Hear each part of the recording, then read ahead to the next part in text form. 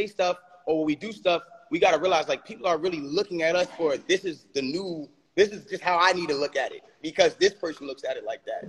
And what I've realized is just like we need to be more innovative on just bringing that feeling back and bringing moments back to R&B.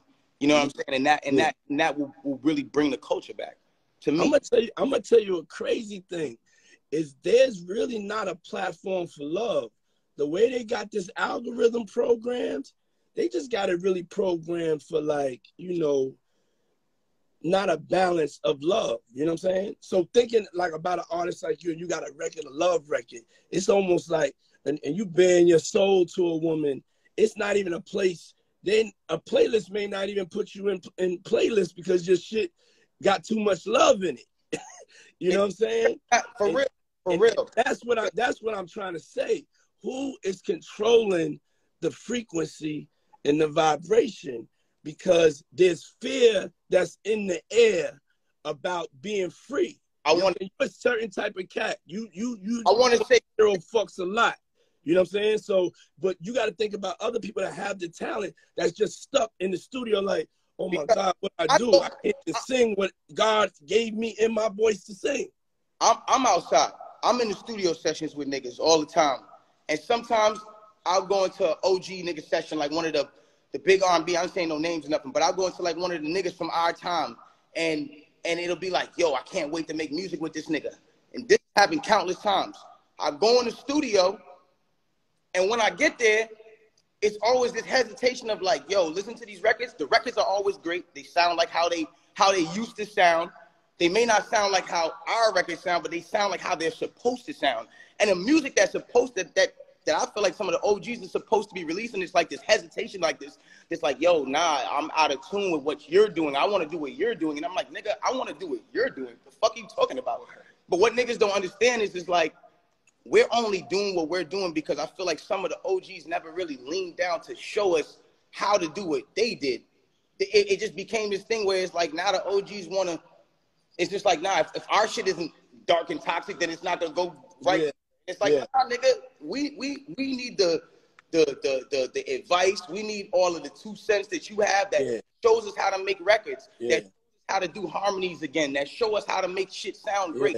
The things that you guys all must have somehow knew in this time when you were all recording these records, we need those. We need those gems so we can start making music like that. It's not that no one's controlling the algorithm, love. It's not that no one's controlling the algorithm. Okay. We're controlling the algorithm. And if we as R&B niggas and R&B people don't stand up as a community of people that start actually standing together and just making what the fuck we want, we're going to be in this place where we're never going to make what we want to make. And we're always going to be at this place where R&B is obsolete in the club. And all we're hearing is copy-pasted songs about niggas with these imaginary ops, all these fake-ass guns from Call of Duty, and all this shit that niggas is talking about. And there's never going to be that moment when we're in the club, they stop, they slow it down, you grab a shorty, and you know what I'm saying? There's not that time. You know, so the innovation has to be re-brought out from not only the OGs, but even us as the young generation of all of us doing R&B. And niggas got to do this one thing, too. The R&B niggas is bougie. Stop that shit. We all need to work together. The problem is there's a lot of bougie shit going on. Because it's only some of us out, it's like, nah, I'm competition with that nigga because it's a scarcity of us.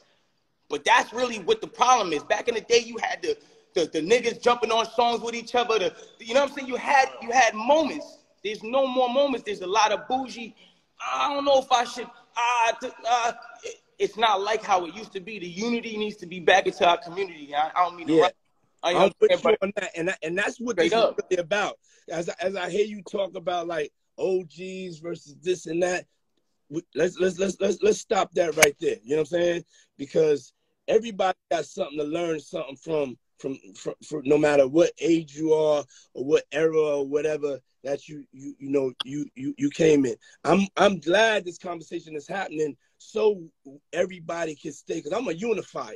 You know what I'm saying? I'm not anybody that wants to like break people up or have us against each other, the different subgenres and the different styles. That's not the purpose. Is me recognizing and saying like, you could be freer. Like, I love you as an artist. I'm listening to your music, and I know that there's more going on in your life. You know what I'm saying? And I know that, I mean, you gotta love. You know what I'm saying? But I know when a cat is in a trick bag in a position and he got some cut on his stuff. So now when I'm saying why you one of my favorite R&B artists, is that you ain't got no cut on your shit. You doing whatever the fuck you want to do right now. How you want to riff, doing whatever you want to do. And I'm saying it's important that whatever the producers that have the code, people that get together, I just wanted the energy. You know what I'm saying? We here to unify all of us together and talk about a platform that's important for us. As you know, we got to have that balance. It's part of our African-American culture. Everything else has been erased. Now you don't have a representation of that blackness and that freeness the way we want to do it. Let me ask you this. Why don't you think cats use bridges or vamp out or do ad-libs? It's disconnected. My fault. I didn't hear the last thing. Yeah, it's all good. I said I want to ask you a question. Why don't you think cats do like bridges or vamp outs or have instrumentation or changes of beat section? I'm trying to tell you the difference is that the love is not, and I don't mean like as in like the love, like yo, we all love each other and it's that too, but the love is not being made in the music. And like I want to touch on something right quick. Like for instance, I seen Hitmaker say, you know, he didn't agree with us saying, you know, R&B is dead right now, right? And you know, somebody like Hitmaker, for instance, there's a structure that I feel like I make music on. I sample a lot. Hitmaker samples a lot. We sample a lot. And because the songs we're sampling are so big, sometimes you just kind of want to flip it and you want to do something different. And you want to do something that's quick and there's something that's whatever the case is. But a lot of that time, and even I fall victim to this too, being that a lot of that's my fault too. Like niggas like me and niggas who kind of just go through the music fast and shit like that. Sometimes that's our fault too, because at the end of the day, we're not adding all the extras. Now, when I go do the Chicks tapes or when I do Playboy, that's why now everything is about the production. Niggas is sitting here getting the songs from the same 10 producers, the same beats is floating around through all of us, and we all sitting there, right? And remember, the beats is simple beats. Niggas is getting these beats out and getting them out and just sending them out. They not taking the time to go sing, take the moment and be like, yo, we need to go make a bridge right now. Call the guitar nigga in, call this nigga in because it needs to sound more peaceful or whatever the case is, or call a synth in or whatever. We're not doing the extras to really make the songs no more. You know what I'm saying? And because it's becoming this copy paste, like yo, we copy the bridge here, we do something like the original hook here, and we da da da da da da da. It's becoming to be this thing where it's just like it's blah. And I think what niggas have to understand, and I'm telling y'all this just because I'm a nigga who really samples the whole industry right now, dog. There was a time when niggas said, yo, Tory, do not sample these type of records because they're too big. Like, it was like, of course, a lot of your records too. Like, yo, niggas don't touch this record because this, don't touch a Shanti Foolish. Don't touch this type of record over here. It's too big. And I remember niggas was going crazy on me like, yo, da, da, da. But then now it's getting to this point where it's like, yo, niggas caught on to, nah, there's nostalgia in these records that we still can pull out. Now it's gotten to this carbon cut thing where niggas have gotten to a place where they simplify it and we're really living off the fact that the beat is the fucking sample of something we love. We don't even fucking like the song. We like the sample. We love the sample. We're in love with the sample, my nigga. Yeah. I'm hearing like 10 drill songs right now with amazing samples from everybody. And I don't know if I truly love the songs or if I love the samples. I love the samples though. That's really what it is. Because as a person and as an artist, you got to understand, like, I rap and sing. But when I'm doing R&B, what I'm referring to and what I'm going and what I'm pulling from are the places where these samples are coming from. It's that golden era of R&B.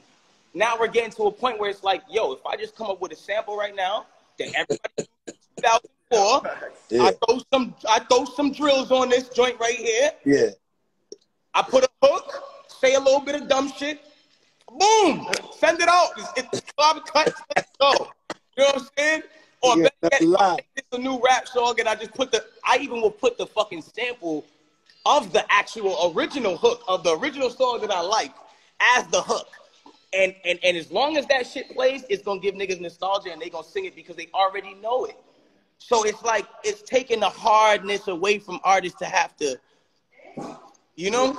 Yeah. So I definitely want to make sure that everybody knows that I give respect to all of the subgenres. Everybody doesn't have to sound the same. You ain't got to have the same style.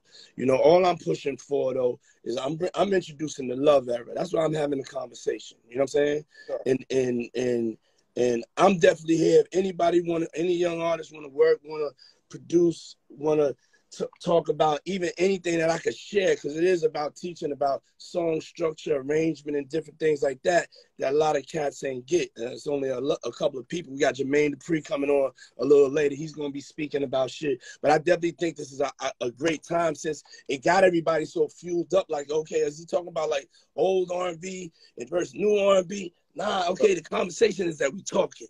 Now let's come together and let's make some music for the ladies. Let's make some music to make love to. Let's make some music to have foreplay. Your niggas is moving too much. You're not taking your time. You're not caressing her. You're not even letting the record breathe, B. You're not letting the record breathe. And then you motherfucking going back and being dirty. For sure. And you're not happy. You know what I'm saying? And R&B is about making her happy.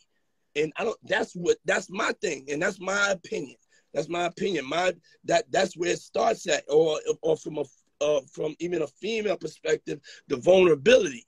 Yeah. But as you know, what I'm trying to bring to the game is something for us to,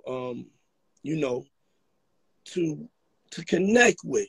Yeah. You know what I'm saying? A frequency, a way a male and female could connect. It's where you could be on the motherfucking Cogsway or going up. You know what I'm saying? The FDR. Queen Naja said it the best. Niggas is just it's gotten to a place where in our generation we just scared to love, or we scared to be vulnerable enough to show that we're in love. Like, you get what I'm saying? And the thing about it is, I'm a tough nigga. I'm from where I'm from. I be in love, yo. You feel me? Like, these songs don't come out of nothing. Like, a nigga be in love. A nigga be nigga, you love hard. Over shit. You got some real love hard bars. Yeah, exactly. You know what I'm saying? So again, I'm gonna let you get back to what you're doing. I just wanted to touch on those points because I always felt like, yo, these may be the defining factors in us as youngins and us as young people right now, including you, all of us, just in our generation right now, just being young and vibrant enough to be outside and bringing that feeling back. And so if we all come together and again, I hate to make this rhyme, but put more unity in our community, if R&B, I think right now will step to the forefront and it'll be what it's supposed to be. Because the reality of it is, when you talk about the algorithm and you say, yo, this is turning into this, the reality of it is, the reason why they stopped us from doing R&B is because it was the one thing, no disrespect, that the niggas had that white niggas wasn't really able to do like us. So they took it out because it was the one thing. White niggas can rap, they can sing too. White people can do everything. I'm not taking away. But this was the one thing we had that came from soul, came from our situation, came from our community. Yeah, and that's my big fire, passion, motivation, is that, like, I saw that taken away.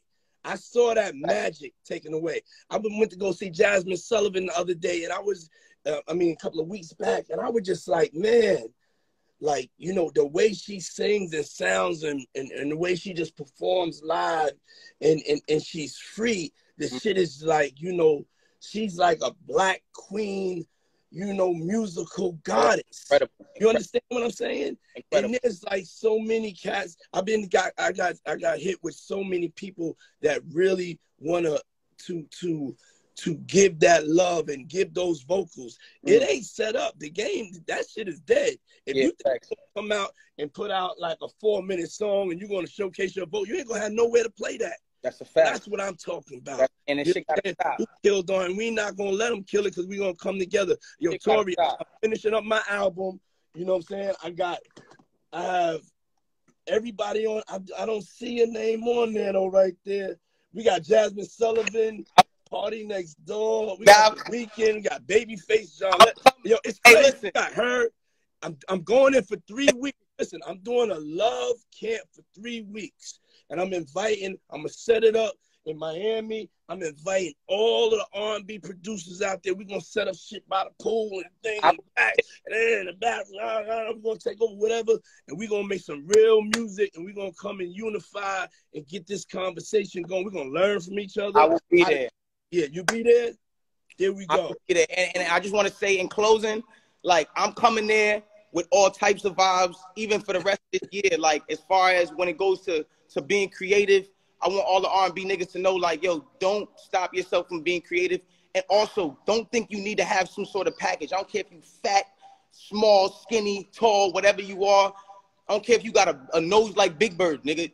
Go after your shit. That's what makes you unique, and that's what makes us love you. So at the end of the day, bro, I'll be there in Miami. I'm coming with all kind of vibes. 60s, that's right. 80s, 90s. I'm not playing. Let's go. We have our first super producer signed up for the Love Records, finishing up my album, Camp. I don't know what to call it yet, but you know. But yo, we definitely got to connect, King. And I appreciate you calling in, man. Always love, my brother. I do agree on what you said. It's not a lot of earth-shattering albums out right now. And I think, like, just like, you know, everybody chill. I'm about to drop December. I'm gonna drop an earth-shattering one. Oh, you dropping an earth-shattering one? Okay, cool. I just wanted to. God, it might be kind of check this out. Me too. All up, my brother. In November, though. You got September. I'm coming in November. That's fine. Winter's coming and winter's mine. Love, my brother. I got you. Love. Sure.